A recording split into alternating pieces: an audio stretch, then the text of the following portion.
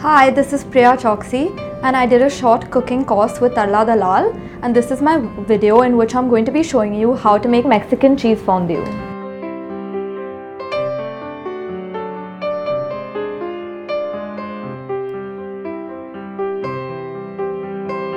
So first, for the Mexican fondue, I'm going to make the chunky salsa.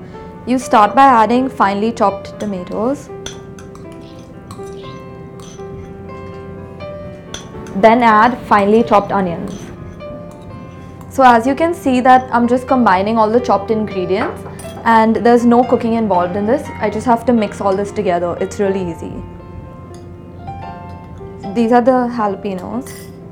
This is a dry red Kashmiri chili and I have soaked them in water and then chopped them, as you can see. This is garlic. Now I'm adding coriander leaves.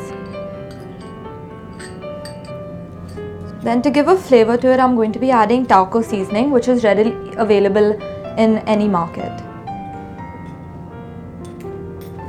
Now I'm adding some oregano. Now I'm going to add vinegar and some salt. Now you just have to mix it lightly.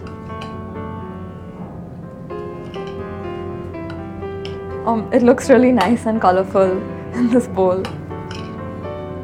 This is so tasty by itself that you can just take some nacho chips and eat it plain as well. But I'm going to be putting this in the fondue. So now it's mixed well and the chunky salsa is done. So let's proceed to make the fondue.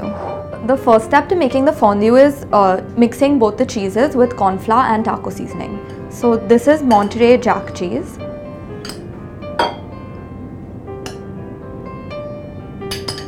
And this is Sharp Cheddar cheese. Good. Both are readily available in a market. This is the cornflour. This will make the fondue thick. You think there's loads of cheese right now, but fondue is all about cheese. This is the taco seasoning. This will give the Mexican flavor.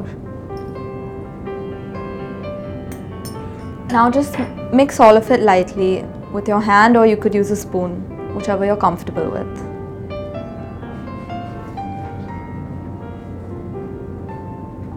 Now the cheese is mixed properly, so we'll start making the fondue. So we start by melting the butter in a non-stick pan.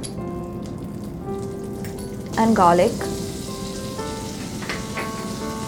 Saute for a few seconds. Now I add the white wine. The white wine is really important for the fondue recipe. It makes it a little thin and not just plain cheese. And it gives a nice flavor. You wait for the wine to boil before you start adding the salsa. It will take approximately 2 to 3 minutes. As you can see, the bubbles have started to come, so you know the wine is boiling. Now you add the chunky salsa that we made earlier.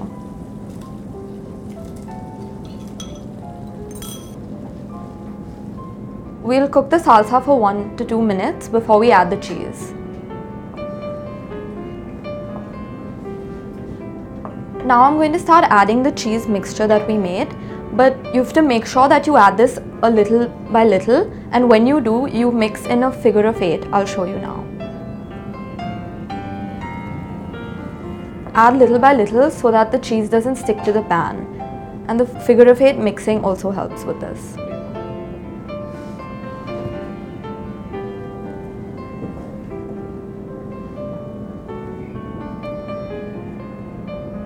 It looks so tempting. I can't wait for this to be done so that we can eat it. Now I'm going to add the remaining cheese.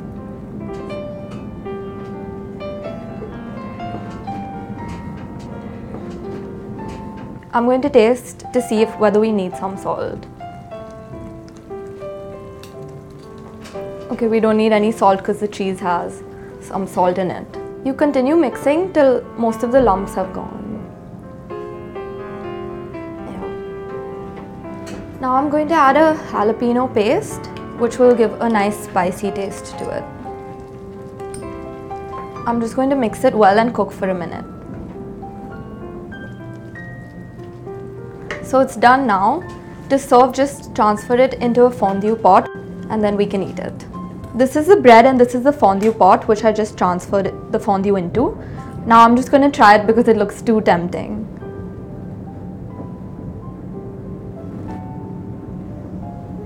It's really delicious. Please try it and let us know how it works.